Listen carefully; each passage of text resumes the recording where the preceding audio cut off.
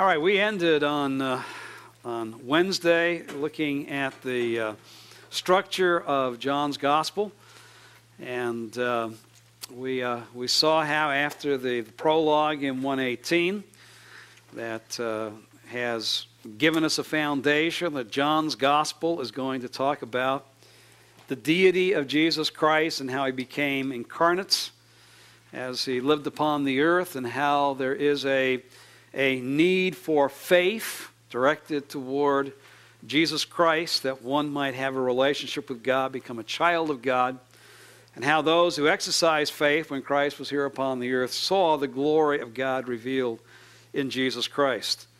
And then we see in the body of the book the record of the signs that should lead to that belief in Jesus Christ.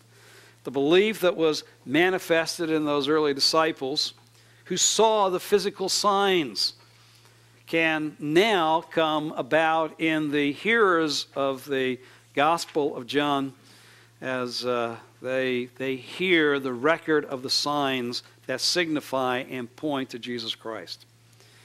And we've seen how his public ministry began with a response of belief, but then as he continued to do signs, there was growing hostility among the antagonists who were the religious leaders of Israel, that even though they knew and said they adhered to the Old Testament, that in the end they rejected Jesus and viewed him as a blasphemous man, and sought to stop his ministry and the response of belief that was taking place among the multitudes. And so because of that, they humanly speaking, bring about the events that lead to the death of Jesus. We saw how this public ministry culminates with Jesus John having to speak about the fact, why did the Jews so hostily oppose him? Particularly the members of the Sanhedrin, who were the leaders of Israel. And he brings out that many did know and understand that truly from the Old Testament, that as you take a look at the signs that Jesus did and what Jesus said, this was clear evidence that he was the Messiah. But they didn't follow that understanding because they didn't want to lose their position within Judaism. That they loved the approval of men rather than the approval of God. And that the Sanhedrin and even Israel as a people did not respond because they could not respond because of judicial blindness that had been placed over them by God. Because they would not believe, that they could not believe. And though more evidence was given to them, it wasn't a response of belief, but of a greater and greater hostility and rejection that comes about. And yet, there is still, with the final words that John records of Jesus to the nation, individuals, as he cries out, can still respond in faith to Jesus. And that's very much like the audience of John's Gospel. Right? You live among a people whose leadership has rejected Jesus as being the Messiah. But as I present these signs, you see they do it against the very direct evidence of how Jesus fulfilled the Old Testament, and now you can respond in faith. And to those who respond in faith, we see the self-disclosure of Jesus through the cross and resurrection. And even here, this is part of an evangelistic thrust, because Jesus continues to speak about the fact that he is the Messiah, that he is the Son of God. Probably one of the clearest statements in John chapter 14, verse 9, 10, 11. See me, you've seen the Father. A clear statement of the deity of Christ, following 14:6, that Jesus is the one and only way to the Father. But as we have seen, particularly within the Synoptics, particularly in the journey of Jesus to Jerusalem as recorded in Luke's Gospel, where sit down and count the cost. There is a cost associated with following Jesus during this age that is hostile toward him. And so the self-disclosure of Jesus, where he communicates to his own that were in the world, he continues to give further evidence of the fact that he is the Messiah, using again an image in chapter 15 of the fact that he is the vine, the true one, that goes back to Isaiah chapter 5. In response to the nation who was the unfaithful vine, Jesus is the true vine. And through faith in him and abiding in him, then one can truly know and serve God as he would. And so we have in the self-disclosure, we have two parts leading up to the purpose of the gospel, and that is, in chapters 13 to 17, the communication of Jesus to his own in the world. He is leaving the world, they will remain in the world. And so we see that he loves them to the very end, and yet among his disciples himself is the ultimate hostile one, the ultimate rejecter, the one who will betray him, that is Judas. And it's only after Judas leaves that Jesus then goes into his discourse to prepare his disciples for his departure. And he basically says to his disciples, in fact, 5 times he'll talk about the Holy Spirit coming as the Paraclete, that Jesus will leave, but now the presence of God will be among them through the Holy Spirit that the Father and the Son will send to the disciples. And just as Jesus has given testimony to God while he was here upon the earth, now the disciples will be the ones empowered by the Holy Spirit, united, abiding in Jesus, who then will give testimony to the world. And as chapter 16 brings up, that in the same way they hated Jesus. Actually goes back into the end of chapter 15, 16. Just they hated Jesus, they're going to hate the disciples. They're going to act toward the disciples as they did Jesus. And yet Jesus bequeaths to them peace within the world. And so we see in the discourse the preparation for these disciples as Jesus is going to be taken out of the world. And then we have the glorification, it's chapter 17. Along with speaking with them, he also prays for them. He begins by praying for himself. And then in chapter 17, verses 6 to 19, he prays specifically for the disciples, for the 11. And again, the thrust of his prayer is they are being left in the world.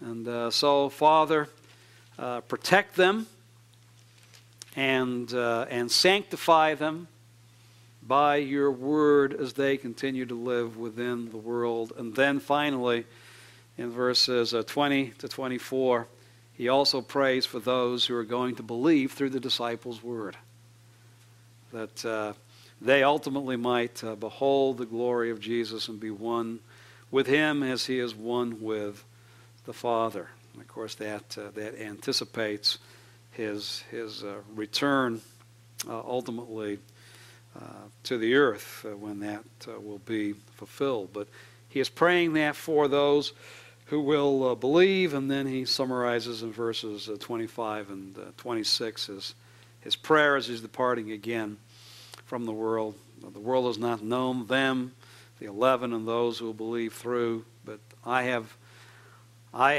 known you, and I have made you known to them, and will make it known, so that Father, the love that exists between us will exist between them and us as well. And then we have the glorification of Jesus. We have in chapters 18 and 19 that Jesus is put to death, and even within that, as you get into chapter 19, even within his death, there is further fulfillment of Scripture. His death also is in line with what was predicted within the Old Testament. And then that leads in chapter 20 to his resurrection. And the final resurrection appearance within the body of the Gospel of John, where Thomas affirms by physically seeing the resurrected Jesus that Jesus was Lord and God.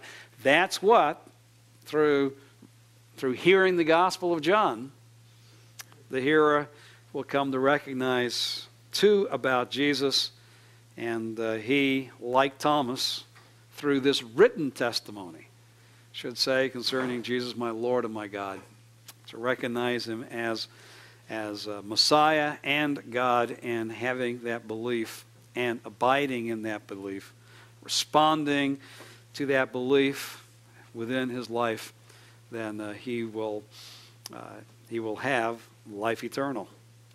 And then we have an epilogue.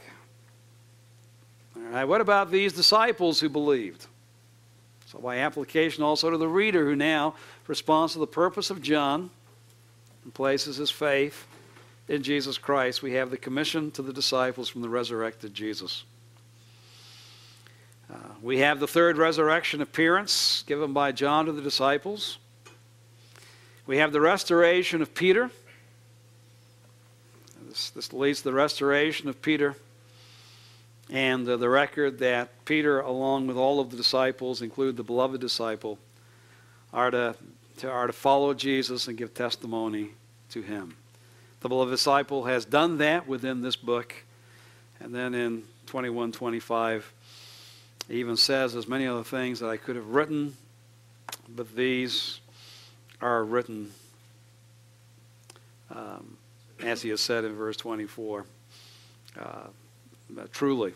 But there's many other things which they are written in detail, that if the world itself could not contain the books which were written. Jesus is greater than even what I have been able to write within this book. There's many, many, many more books that could be written about the greatness of Jesus. Now you can see providentially within the canon why John comes as the last of the Gospels. Okay, from all that you've read, there's even more that could have been written, even about Jesus' time here upon the earth. But this is enough. This is enough to lead you to faith and to following Jesus Christ. And so John's Gospel comes to an end. Now, when we talk about resources on the Gospel of John, we have some very, very good resources that are available on John's Gospel, particularly the two outstanding works by D.A. Carson and Leon Morris. Now, if forced to say you got to have one or the other, I would recommend Carson. Carson deals well with historical background, with the structure of the Gospel of John, and even gives you some hints on how to preach it. I know that as Dr. MacArthur is thinking about bringing his New Testament set to conclusion, he's thinking in the Gospel of John not of writing as broad a work as he has, a detailed work as he's had in Matthew and will develop on Luke and hopefully on Mark, but as he even talked about the fact that he might just write more of a summary of John for expositors and look up the details in D.A. Carson. So since Dr. MacArthur said that, I would also recommend that if he does that, obviously you'll need a copy of Carson to look up the details. And it is. It's about an 800-page commentary on John, and it should be your first buy on the Gospel. Morris is close to 1,000 pages, and Morris, even more than Carson, not only explains but seeks to interact more apologetically with the more liberal approaches on John's Gospel, and has sought to defend the historicity of John's Gospel in the face of liberal attack upon it. So, and he spends more time doing that than Carson. and yet also exposits the book, gives its explanation in a good fashion as well. And really, in the end, when someone says, well, which two should I get? My answer is usually yes. Get them both.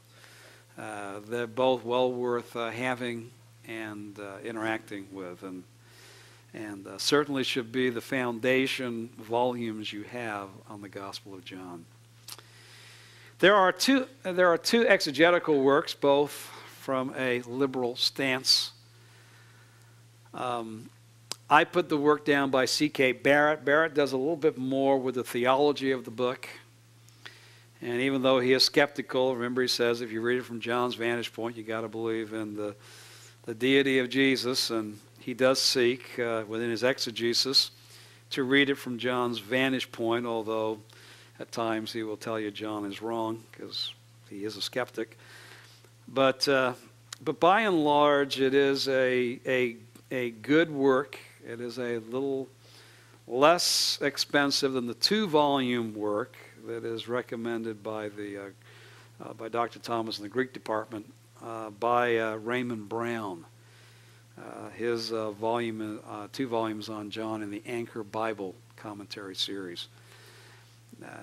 And in the end, exegetically, if almost like Carson and Morris balance each other out, the same thing is true with Barrett and Brown. And someday I should probably add that, but I think in terms of your wallet as seminary students, you can only buy so much. But Barrett and Brown are the 2 exegetical standards on the gospel. And then expositionally, until Dr. MacArthur's comes out, you'll have to appreciate the work by Bruce Milne, pastor up in the Vancouver area, whose exposition is very much based upon Carson and Morris. He's already done what Dr. MacArthur has said. All right, take these 2 volumes and put together some sermons, and the Bible Speaks Today is his sermons that he gave to his church on the Gospel of John, but you'll find a lot of reflection, as I said, of Morris and Carson within his works. And then if you want just a little different tact, the work by Gary Berg in the NAVAC. Insightful interpretation, and even does a very good job of thinking through the principles that emerge. But Berg, when it comes to contemporary application, he is an evangelical, traditional Presbyterian with charismatic leanings. And so at times, his application would not be quite where I would go, because I am, first of all, not highly liturgical Presbyterian, and I am certainly not charismatic. But when he deals with the deity of Jesus and its importance in a pluralistic age in which we live, he's right on. He's certainly evangelical at that point. So read Berg with a little bit of discernment, but I know I've talked in my preaching ministry in some of our alumni churches in the last couple of years. Some of our men, and I think rightfully so, are finding some help as they're putting their meshes together within Berg along with these other books. And TMS grads do read all works with great discernment, so you will too. So do so with discernment, and you'll find some help too with Berg. I'll just leave it at that. Enough said. All right. He's right on. He speaks about the uniqueness of Jesus being the Son of God, being the only begotten of God, and how we have to stand for that in a pluralistic world. So he's very exclusivistic when it comes to salvation, very exclusivistic on the fact that we have got to maintain the uniqueness of Jesus. We cannot give that up and how in our preaching we've got to make that issue very, very clear to our people because of the world in which they're living, where all truth is, from God, and you pick and choose whatever you want religiously. So on that point, he is, and I think, will be, because of his background. Well, he's from Wheaton, so let's start there. He's a Wheaton prof. So obviously he is very much attuned to broad evangelical thinking because it's very much a part of the Wheaton campus, and will expose you to that. We really are very much more sheltered. He's coming into contact with, with evangelicals or toying around with evangelical thinking. Obviously, he's in the midst at that point in the greater Chicago area where the openness of God movement is much stronger than here in Southern California. So he's very much aware of what is taking place there. He also obviously is involved in the United Presbyterian Church, a mainline denomination. He's very much aware of the literature in that area. As I said, he also gives credence to charismatic phenomena, so he's obviously into that literature. And can kind of provoke you with, this is what is being said in these different areas, trying to counteract the exclusivity and deity of Jesus Christ.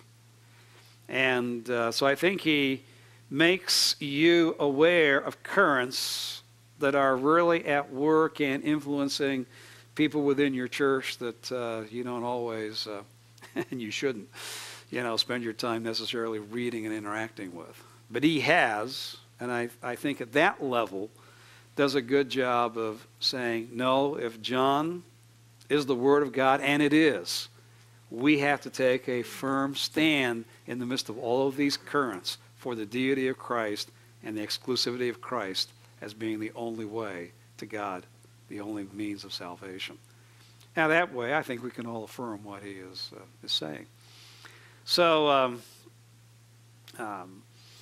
so read with discernment.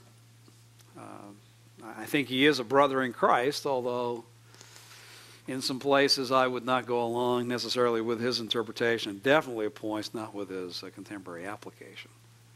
I don't think we are called to reduplicate the works of Christ miraculously today. I don't have those charismatic leanings, obviously. And I certainly would say that renewed worship is probably in a little different sphere than he would see it with his United Presbyterian background. Do you ever use that, Bruce? Do you recommend that commentary on John? I've used it here and there. I think Bruce is definitely superseded by Morris and Carson for your study as preachers. If you were to do a class on John, Bruce might be a simpler text. I like Tenney's text on John, Gospel of Belief. I also think that for a lay audience, Homa Kent's text on John is also very valuable as well. But I'm trying to help you have resources that I think are the best for your expository ministry. So and do be aware, and I'm glad you brought that question up, Steve, on Bruce and some of these other commentaries.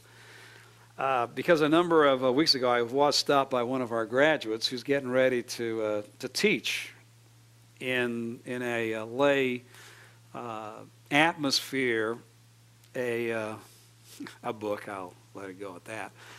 And he says, I went back on your notes, and I realized what I should be studying as the teacher. And I appreciate that. I've got them into him. I think your recommendations are good. But I've got to choose a text for the lay people. And you don't, if there's a weakness, you don't do that. You don't say, now, if you were to teach this to lay people, where's a good foundational text? So who knows? Maybe in the future, that's the fourth one. Okay, if you're going to teach it in a lay environment, what would be a good text? And And so we discussed it, and he came back to me and said, I've chosen, the text that you recommended, going through it. I mean, it's exactly what I'm looking for. So maybe I do need to, branch this out. But remember, I'm giving you these recommendations because you're going to be biblical expositors. You will be the teachers. So that, so even though there are some other valuable works out there, I'm trying to help you get the works that will be most valuable for you for what God has called you to do in your ministry. All right, 2 interpretive issues. And we really don't have time, sorry to say, to spend a whole lot of time discussing these issues. And in the end, Dr. MacArthur in both cases holds the right position. So I guess Dr. MacArthur would say, in the end, you hold the right position.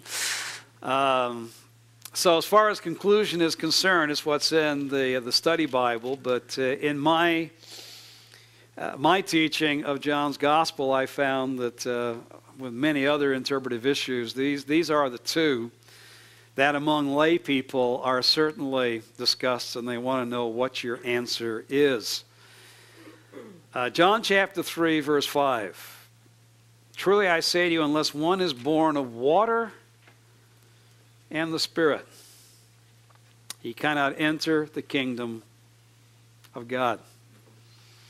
All right, now, how are we to understand water within this context? Jesus is talking to Nicodemus, and notice in verse 3 he says, You must be born again. Unless one is born again, born from above, he cannot see the kingdom of God. We know you're a teacher coming from God. All right. The implied question, how does one enter into the kingdom? Jesus says it comes through new birth. That the person now needs to be born from above so that he might enter the kingdom when it is established. He further defines that because Nicodemus asked him, how can a man be born when he is old? How can this take place? And so Jesus in verse 5 is explaining how this birth from above occurs. Unless one is born of water and Spirit. Now it's not just a matter of seeing, he cannot enter the kingdom of God. So the new birth is necessary to see it, to experiencing it, and you've got to be born from above in this way to enter into the kingdom. Now there's no problem really with Spirit. There's only a few renegades who would see this as wind at this point. Water and wind being analogous of something greater. Most would take within this context, because he goes on and says, verse 8, so is everyone who's born of the Spirit. This is the Holy Spirit. So what is the water? Everyone agrees that Spirit is part of the process. What is water? And the fact that there is a very close connection between them, born of water and the Spirit. And how do we take the chi at that point, the and? Well, some would see water as a different element here. There's 2 elements, water and Spirit. Some make it very easy based upon verse 8, born of the Spirit. The water is just an interpolation here. It wasn't the part of the original text. An interpolation is the fact we have no textual evidence. It can't be a textual variant because there is no variant within our texts. So what is it? Well, interpolation wasn't there when John wrote it. Well, how do you know that? Well, because it doesn't fit what John would have said. Because in verse 8 he says, born just of the Spirit. So water was added later. Well, we can't take that kind of a cavalier approach to the text. The All of the texts have water and spirit.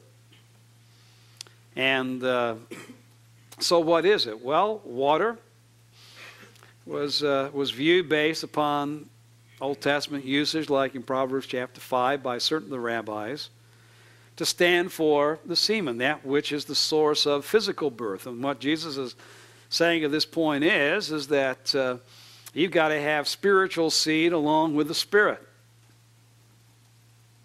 Some would take that water is reflecting here physical birth. One is born in water the first time. And then the second birth is by means of the Spirit. If you want to follow John Calvin, you will see water as being itself also symbolic of the spirits. And in fact, my Greek professor took the chi there as not copulative, but here being even water, even the Spirit. Because as you go through the Gospel of John, where water is used as an image, many times it is an image of the Spirit. And so this is the water, even the Spirit. And so verse 8, everyone who's born of the Spirit. So this is the Holy Spirit. Kent takes position, it's the Word of God. It is the water of the Word that Paul states within his writings is the cleansing agent. So it is cleansed by means of the Word, responded by faith, and one who responds to the Word in faith then also receives and is indwelt by the Holy Spirit. It's the Word of God. Barrett and Berg thinks this probably has the best imagery within this context, is that the water is the baptism of John. That one has to accept John's baptism unto repentance, and then through Jesus he will receive the baptism of the Spirit. So the water here is representative of John's baptism. Barrett says, and this is the one you should just negate along with A right away, Christian baptism. I don't think Nicodemus had a clue about, after the death and resurrection of Jesus, you need to be baptized in water to show your faith in Christ and also receive the Spirit. The best position is to see Jesus, because later on in verse 10 he says to Nicodemus, chides him, are you the teacher of Israel and do not understand these things? Chides him with what I am talking to you about is in the Old Testament. And that the particular passage that he looks at in the Old Testament is the passage in Ezekiel 36 that talks about those who will enter the land, those who will experience the kingdom in the future are those whom God will do what? Cleanse with water and place His Spirit within them. So that how can this birth from above take place? Nicodemus, if you read carefully the Old Testament, you would know how. One is born of water and the Spirit to enter the kingdom of God. If it's flesh, you will remain in the flesh. He has to be born of the Spirit, therefore you all must be born again. It's not just you, Nicodemus. All must be born again.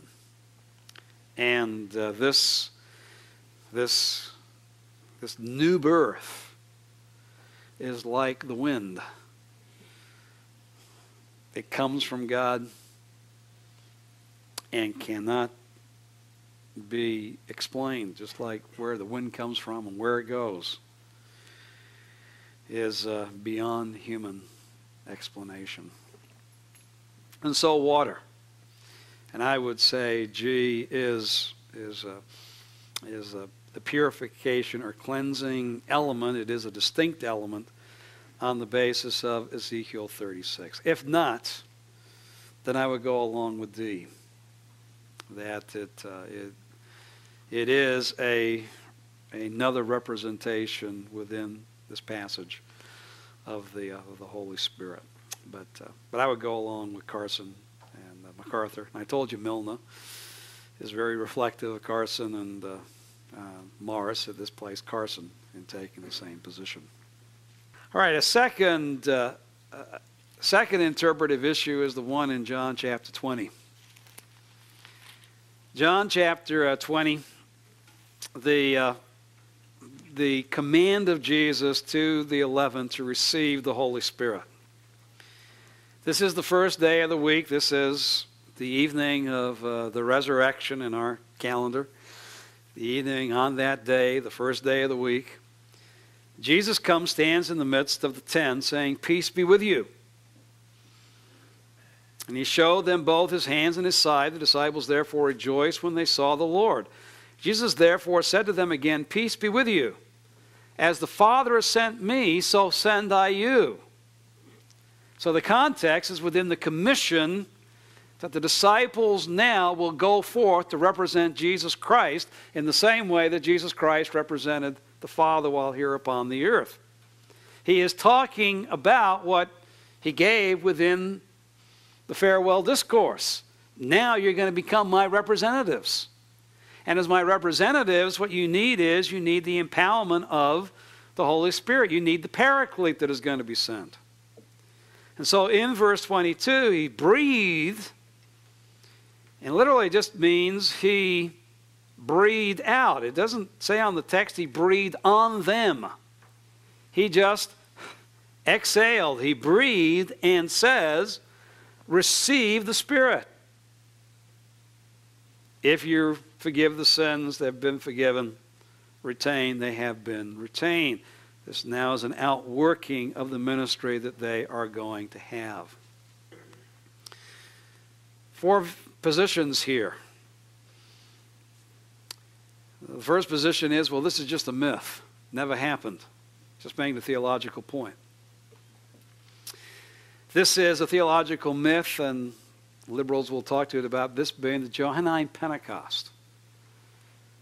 Whether the day of Pentecost actually happened historically, we don't know. It's just the early church believed that somehow the disciples got the Holy Spirit. This is just John's way of saying how they got the Holy Spirit, as opposed to Luke's way to telling us how they got the Holy Spirit. Which one is right? Which one is wrong? Well, to liberals, neither one. Some would say, well, at this point, there is a full bestowal of the Holy Spirit. Then what is the book of Acts?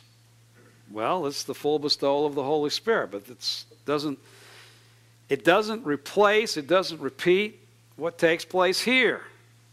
They have all the Spirit they're going to get here on this evening of Resurrection Sunday in our calendar. Well, my problem with that is, if they got the full bestowal of the Holy Spirit here, what is Acts chapter 2? Which, according to Acts 1, is remain in Jerusalem until you receive that which I promised you. I mean, you will receive the Spirit and become my witness. The Spirit will come upon you and be my witnesses, etc. How can you say there's a full bestowal here if there's a future bestowal in Acts 1 and Acts 2, after chronologically this time? Within evangelicalism, the most popular viewpoint traditionally has been that this is a temporary bestowal of the Spirit. All right? Jesus is coming and going. And while he's gone, they need the Spirit. And then he's going to be gone from 40 days. He's going to go up into heaven, and they have to wait till the 50th day to get the Holy Spirit. They basically need a temporary bestowal. They need at least a part of the bestowal of the Spirit to get them through until they get the full bestowal of the Spirit. And the men who take this position are legion. And good men. Tenney, Walford, etc., Calvin, Godet. I mean, you got the good men who take this position. But of course, the problem is they saw this text, and what do you say? They got a temporary bestowal, and somehow was that taken away before they got the full bestowal? I mean, how do you explain it? Temporary? It's kind of like, well, you don't get the full right now, but I'll give you at least enough to get you through until you do. But that's not the context of John chapter 20. Now, it is true, it is the present imperative, receive the Spirit. But we need to realize that in John's gospel at time, the present imperative can speak about something that takes place in the future. Go back to John chapter 7. Verse 37, if any man is thirsty, let him come to me and drink. Present imperative. Now, come now and drink now. But notice verse 39. But this he spoke of the Spirit, whom those who believed in him were to receive. Not only do we have a present imperative, something receive, which seems to be implied now, with John making it clear, it's not then, it was something in the future, but he's talking about the same reality. Come and drink to receive the Spirit, which you don't receive now, you'll receive in the future. This he spoke of the Spirit, whom those who believed in him were to receive, for the Spirit was not yet given because Jesus was not yet glorified.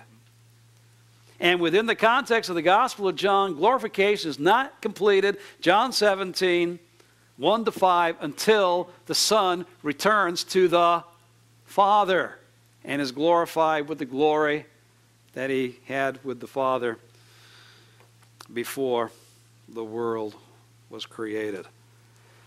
And so John 7 really helps us to appreciate there was at this point no way for the disciples to receive the Spirit because Jesus was not yet glorified.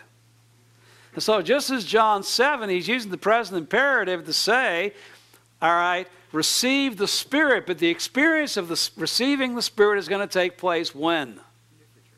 In the future, on the day of Pentecost, when the Spirit is poured out. And that's tied in with receive the Spirit. And there's no breathing out on them at this point. He's just exhaling, I think, again, as an indication that when the Spirit is given that they will receive is going to come from Jesus, just like the breath in that point comes from Jesus. And within the context, why I read, I'm sending you. Right? And sending you're to be my spokesman.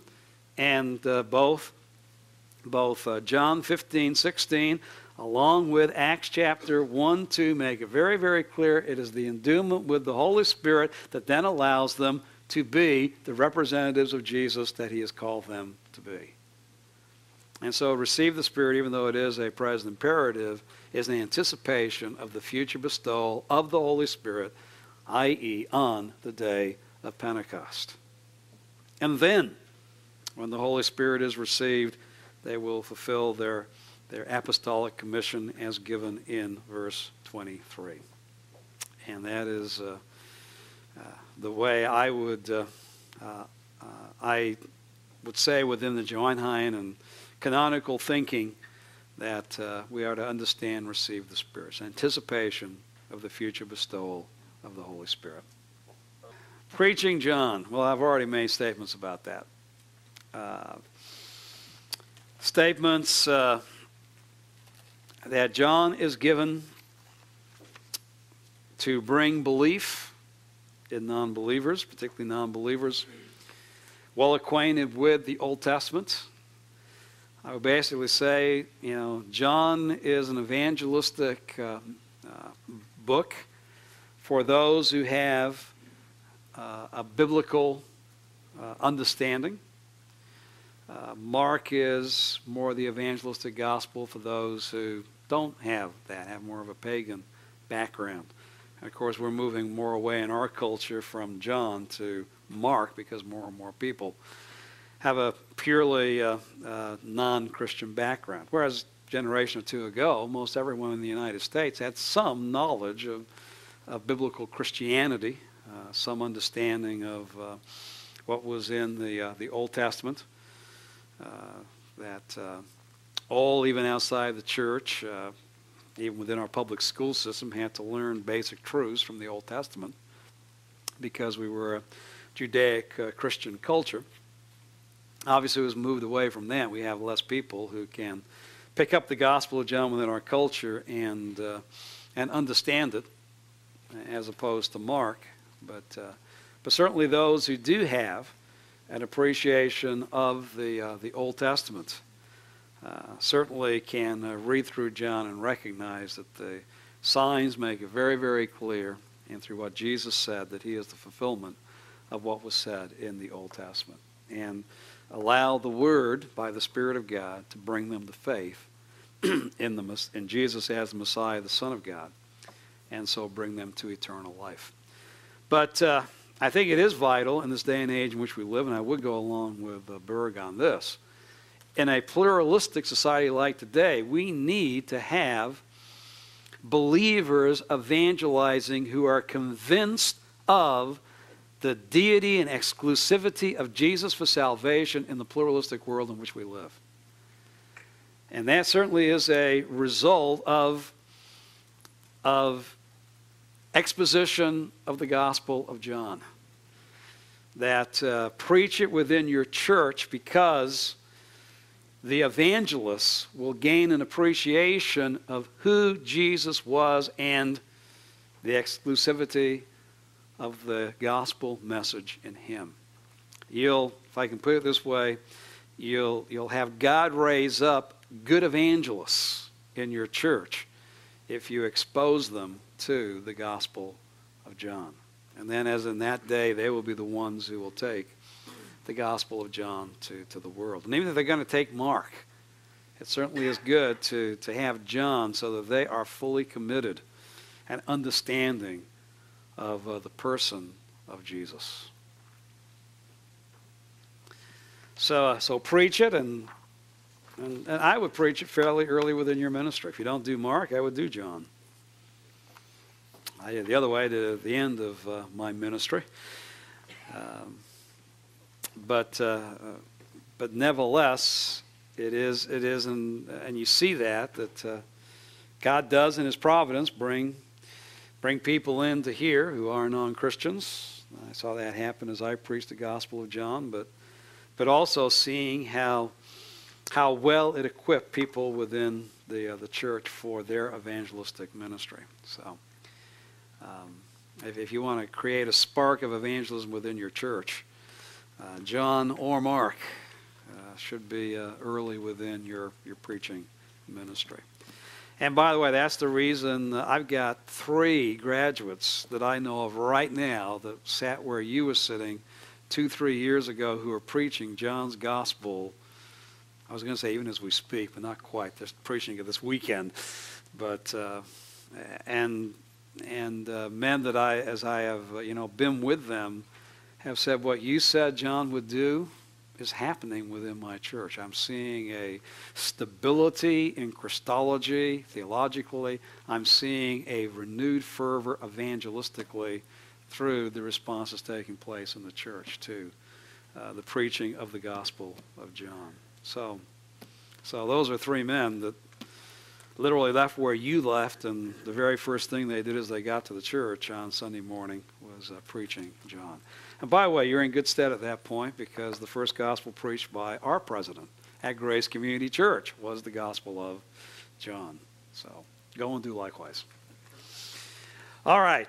Now I put that up, but we got to get to the notes first on moving into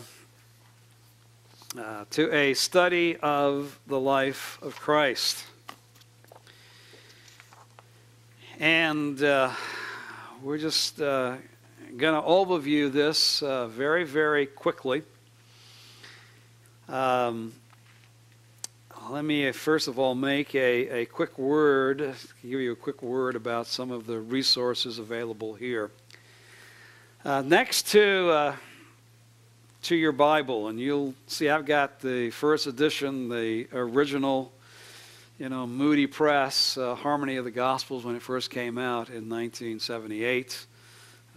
Some of you now have, it's just gone from Moody, I think, to Zondervan to Harper, and you got that edition now. Some of you might even have the edition that has both the New American Standard and NIV together. You can sometimes pick those up as cheap as the New American Standard by itself, but the New American Standard is the one I want you to read. The same footnotes have just been adapted to the NIV. That's Zondervan's got the copyright to that, so you can realize why they put it together with the NIV. And Dr. Thomas, Dr. Gundry, thanks to their influence, have maintained a continuing tradition of the original New American Standard, being used for this harmony. And I would say next to my Greek and Hebrew texts and English versions, the book that I have used most in my pastoral ministry, because this came out basically when I was starting my pastoral ministry, has been Thomas and Gundry. This will be a very close friend of yours as you study the Gospels.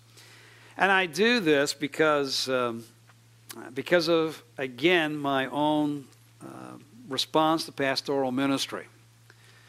Fortunately, while I was in seminary, I took the course by Dr. Pentecost that today you can read the course I took in the words and the words and works of Jesus Christ.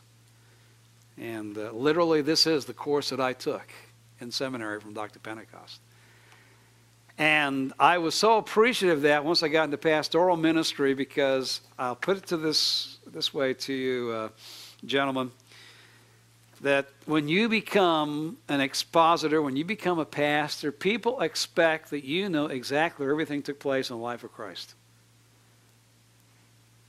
They'll not only expect you to be knowledgeable in Scripture, but they will expect you to be an expert in the life of Christ. And I realize we offer that as an elective too. If you don't take the elective, you could leave seminary and never think through, well, how does the life of Christ fit together? So that's the reason why I just take a week and say, all right, get familiar with the harmony. Because you're going to use this not only in your teaching and preaching, but there's going to be times when people are asking you, did that happen in his last year of ministry, or was that in his first year of ministry? And gentlemen, you can at that point say, that's a good question. I've never thought about that. So I want to come after the Gospels and say, all right, how do they fit together? And this is not an extensive course that's available in an elective, but at least hit some of the high points of what you need to know as far as the chronology and harmony of the life of Christ.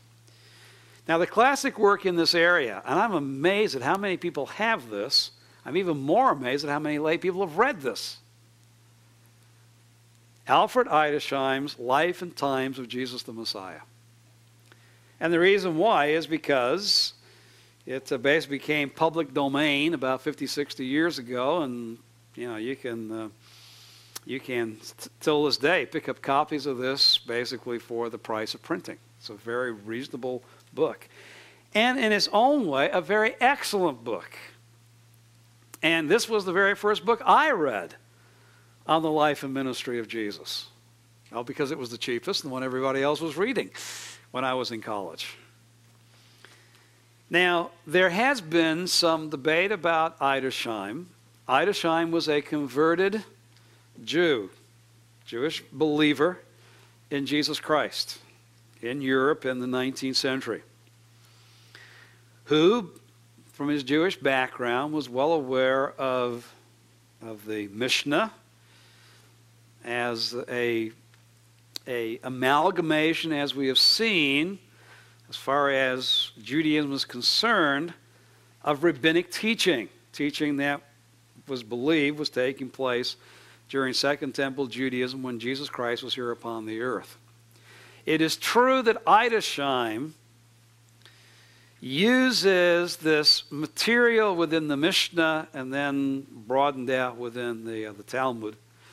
He uses the Mishnah and Talmud to basically say, well, what is there within the Mishnaic literature helps us to appreciate the times of Jesus the Messiah. So that his background is not fully informed by other materials as we do today. Obviously, he wrote before the archaeological revolution. He really didn't use that much of Josephus and Philo. He really concentrated upon, from the rabbis, what was the understanding of Jewish thought at the time of Jesus, and reads the Gospels against that backdrop. Because of that, some have, and Edersheim among contemporary evangelical and non-evangelical scholars is basically relegated because of that, of what they would say unbalanced as far as backgrounds are concerned. But again, I will tell you practically that the average layperson has not heard what the scholars had to say, because fortunately they don't read them, at least the liberal ones. They have continued to buy Edersheim and read it. And we should be, in one sense, thankful they do. Because Edersheim does give them an appreciation for what is in the Gospels and teaches them to truly understand it. You need to understand contemporary Jewish thinking. This is what was the milieu of Jesus while he was here upon the earth. And I would rather have them read it and then say, all right, we can question whether on certain points the background is completely accurate. But to realize that these people have moved in their understanding thanks to Edersheim's work. Now, certainly Edersheim's work is read by, if I put it this way, the more reading-type personnel within your congregation. I'm not going to say that you're going to go to a congregation, everybody's read Edersheim, because the majority of your congregation doesn't read anything. All right, we're in a non-literate age as far as people reading. But the readers within your congregation, many times will have read Edersheim. Of my, dozen or so elders that I had while I was in Redondo Beach, not all at one time, but the men who served with me, probably 4 or 5 of them had read Edersheim. Because they're reading kind of men. And as reading kind of men, this was one of the things that they had read. So be aware of that. And I would even say make it a part of your library. If your congregation is reading it, you read it. And then some newer works, obviously Pentecost work and the work by Van Grugen, Christ on Earth. And these are the 2 books, along with the harmony that Dr. Thomas would require if you took the Life of Christ class. And they are valuable. They are certainly not as extensive as Edersheim, but they certainly hit the high points and go through passage by passage and seek to be a commentary upon a harmony. Now, Van Bruggen doesn't, this is not the harmony. Pentecost basis is on Robertson's harmony, and Van Bruggen on, I think, Allen's work from the continent. But they're close enough that basically they are paragraph by paragraph commentaries on what you have within the harmony.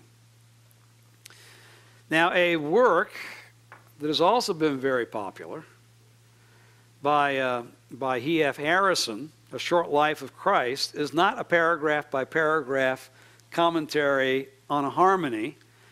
What it is let's look at, all right, the birth of Christ, the infancy of Christ, the baptism of Christ, the temptation of Christ, the teaching of Christ. What it does is basically deal with the broader topics which emerge from the study of the life of Christ, and then tries to give you a topic-by-topic approach. And that's why it's called A Short Life of Christ. It's no longer in print, but then Donald Guthrie brought out a book that was called A Shorter Life of Christ. That was, but Harrison is still in print. Actually, Guthrie's work, even being more abbreviated than even Harrison's, but if you can get a copy of it, it is his article in the Zondervan Pictorial Bible Encyclopedia, so you don't need to go find it. If you got the encyclopedia, that's there, but Zondervan published it as The Shorter Life of Christ. Now, as you go through the life of Christ, and this is where we're going to have to end and then really start and complete looking at it next time. But as you go through the life of Christ, and again, you'll be amazed at how much these issues come up even with a lay congregation today. But you deal with issues of chronology, right? A Bible atlas helps you appreciate where things took place. And there's not as much dispute. You can take a look at the maps in the back of your Bibles, and by and large, they're very accurate to where things took place in the life of Christ. And certainly you want to have and help people to appreciate the where as well as the what. But also then questions come up on the when. When did these events take place? And at that point, you get into issues of chronology. And there are two more books beyond the Harmony that you should be familiar with when it comes to issues of chronology. The first is the work by Harold Hoehner that has gone through different colorization on the cover, so it can look differently now. But his work on the chronological aspects of the life of Christ, where he goes through and interacts quite extensively with when was Christ born? When did he begin his ministry? How long was his ministry? And particularly when it comes to the duration of Christ's life and the day in which he was crucified.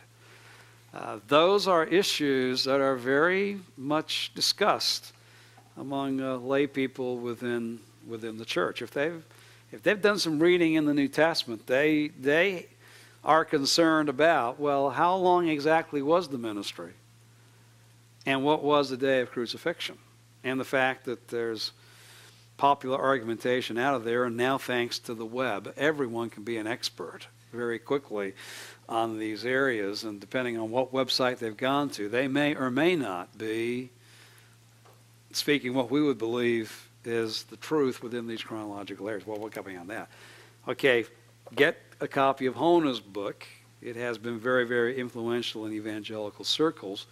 Not so influential, but certainly to help you understand the whole area of chronology, both Old and New Testament, and with some very interesting data in this area too is the work by Jack Finnegan on the Handbook of Bible Chronology.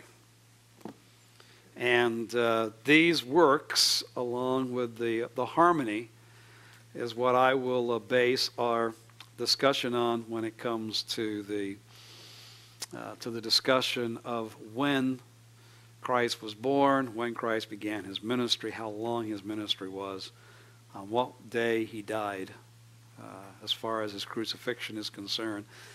We'll take some excursions and deal with those issues, along with overviewing from beginning to end, step by step, the life of Christ, at least in a broad sequence, and bring the Gospels together.